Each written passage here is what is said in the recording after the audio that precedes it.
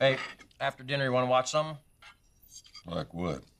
I don't know, something on Netflix? What the fuck is Netflix?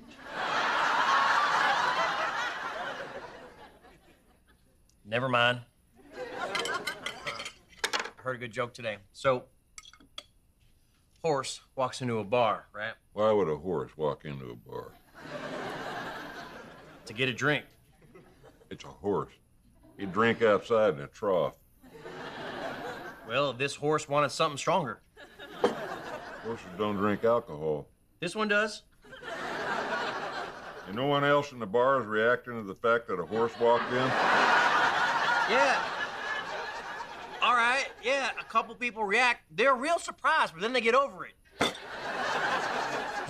So, horse walks up to the bartender and says, "Hey, I would like a Jack and Coke." What, now the horse can talk?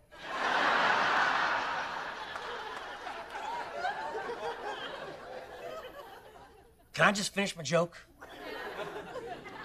Let me tell you one.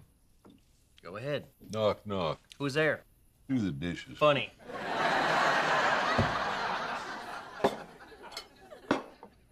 Better hide your toothbrush tonight. You know, maybe it's none of my business, but aren't you a little hard on Colt? You're right. Seriously? Yeah. None of your business. You know, he's just like you. He is nothing like me. Only reason this whole thing blew up is you're both too stubborn to admit it's either one of your fault. That is absolutely not true. Okay. Let me ask you something. What would happen to this place if I died? After the party?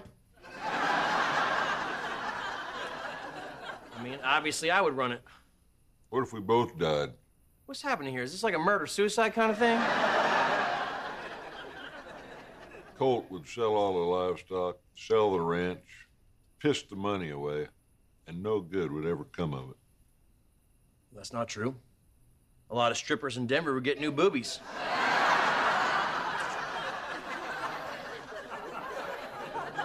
Your brother is a 34-year-old child. I'm just trying to prepare him for the rest of his life. That means I have to push him. So be it. Well, you pushed him all right. Pushed him right out the door. Congratulations, Pop. You win. If and it repeats like a little too fast to be like, huh? But other than that, man, it's dope as hell. You gotta check it out.